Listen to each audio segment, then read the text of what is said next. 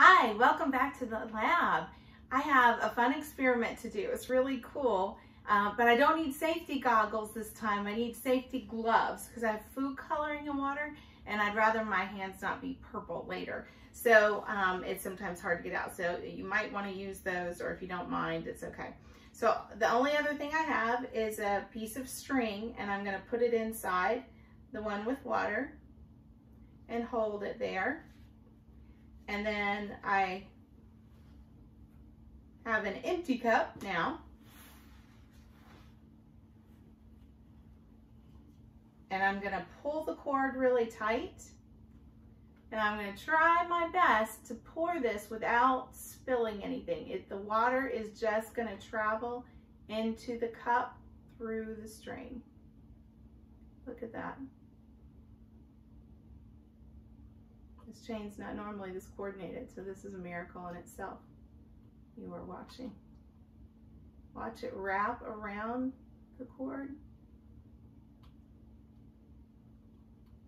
instead of it going straight down into the cup. Wow, look at that. See if I can do all of it. So I'm not doing anything special. I'm not that talented. I'm just holding the cord on both ends. And I can move the cup up. Can't move it that much apparently. So do this on a surface that's protected. Here we go. Traveled down the cord. Isn't that cool?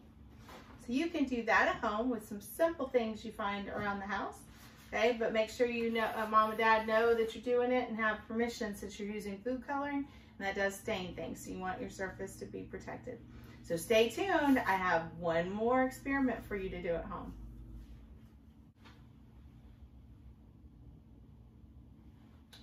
Hi everyone.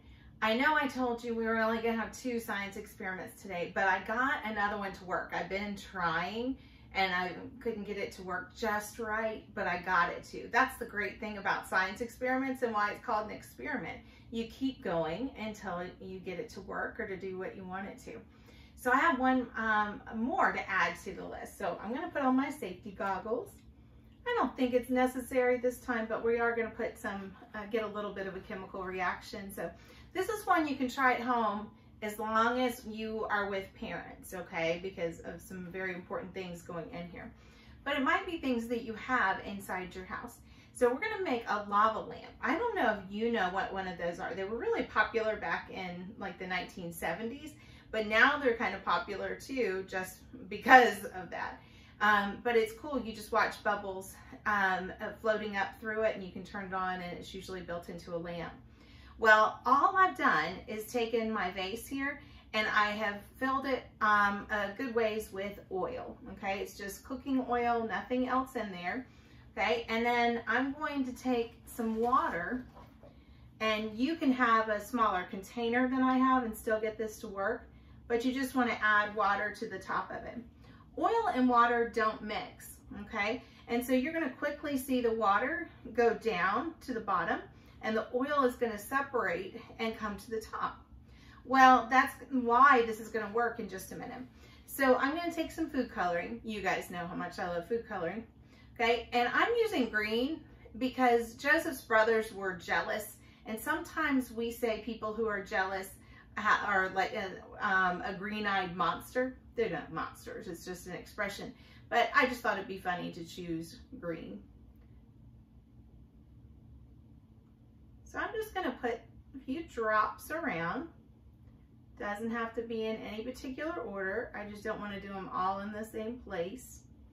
Okay, so they're gonna fall down to the bottom, and then I'm gonna take Alka-Seltzer. And I just bought a generic one, but it's something, medicine that some people take when their stomach's upset, okay? And it helps them feel a little bit better. And so I'm just gonna drop one in.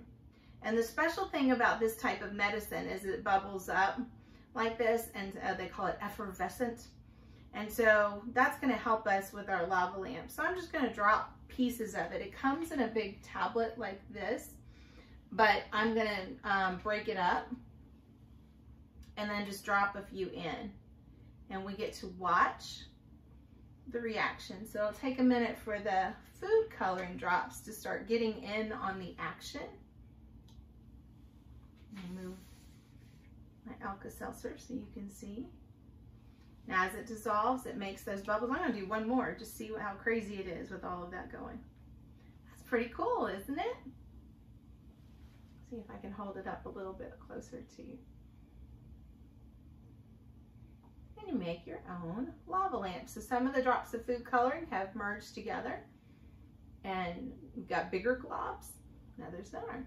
That's something you can do at home. Let's see it close up and see if you can see it better. Let's watch this again close up. We're just gonna put some oil into this glass jar.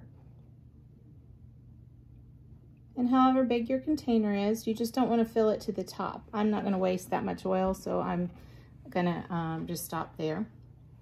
And then we just take plain water and fill up a little bit more. So if you did to the top of your container, that's fine. This is just pretty tall.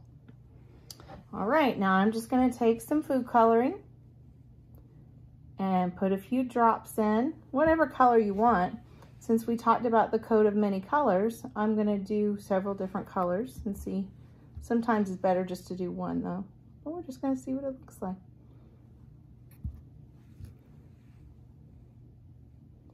Now the food coloring is water-based, so it's going to sink to the bottom and mix with the water, but the oil is going to stay on the top. And I'm going to take the Alka-Seltzer and just drop one in at a time and see what happens to those food coloring drops.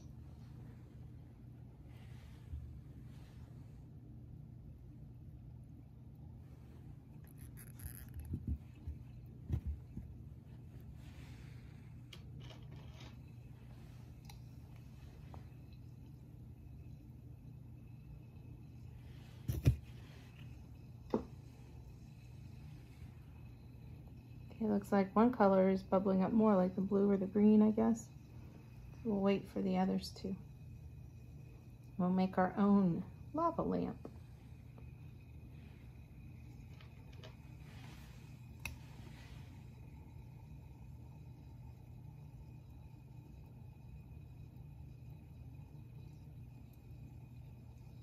Uh-oh, I put too many colors. Now it's going to be a black lava lamp. I like that path right there. That's kind of cool looking, right? What a fun experiment.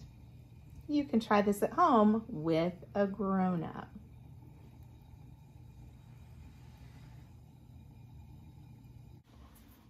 I think that's a pretty cool experiment. You get to try some different things at home and watch and see what happens. It's not going to last long, and you can't do it too often because oil would get expensive doing that and wasting that much that often. But you probably have all of these things in your house or could easily get them. So ask mom or dad or grandma or grandpa if you can do this experiment too. And you can try all different colors and get the black by the end, or you can just choose your favorite color food coloring to put in. I hope you have a great week. Stay tuned. We got one more to go. Hi everyone, welcome back to the lab. I have a fun experiment that you can do at home. It is pretty cool, but super easy to do. All you need is a Ziploc bag that just has a really good seal, and you fill it as much as you can with water. The plastic needs to be pretty tight, and so it sometimes helps to have two people doing this because sealing it is a little bit of a trick when you've got a bag full of water, but it's doable.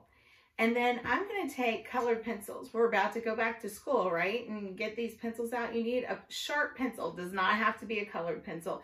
I just thought since our story today was on Joseph and his coat of many colors that I'd use colored pencils.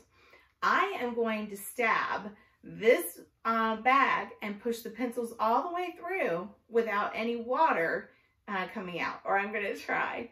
So let's watch and see. I don't have anything to help me if this starts pouring out. So, well, it's pouring out beforehand, but that's not because of the hole. Okay, there we go. All right, let's go. Here comes the first one. I chose orange color we're using at church, right? Look at that. The polymers in the bag and the water blend and form a seal around the pencil as it goes in. Look at that. Isn't that cool? Blue, yellow, red, orange, yellow,